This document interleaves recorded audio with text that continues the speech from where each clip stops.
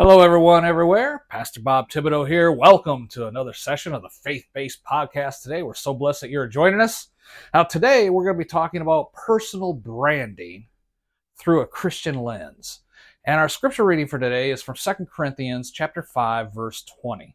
Now, personal branding in business is about more than just marketing, okay? It's a reflection of your own identity. 2 Corinthians 5:20 teaches us, we are therefore Christ's ambassadors, as though God were making his appeal through us to others. Now, this passage reminds us that as Christians, our actions, I should say, our words should represent our faith in terms of personal branding.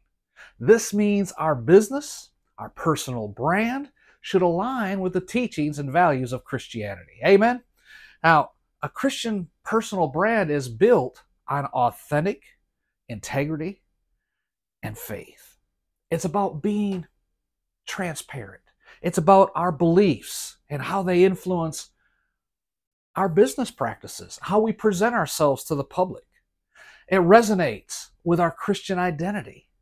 Now, while maintaining our professionalism, it's vital, extremely vital, that we integrate faith into our brand. This doesn't mean that, we need to be overly religious and all other aspects, but rather ensure our business dealings with others reflect Christ-like qualities such as honesty, kindness, compassion, etc.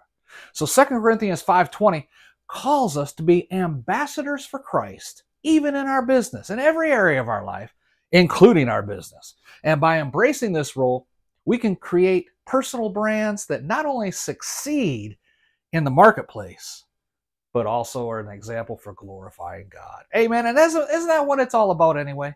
Now, don't forget to join our online searchable database and receive a newsletter about every 2 weeks.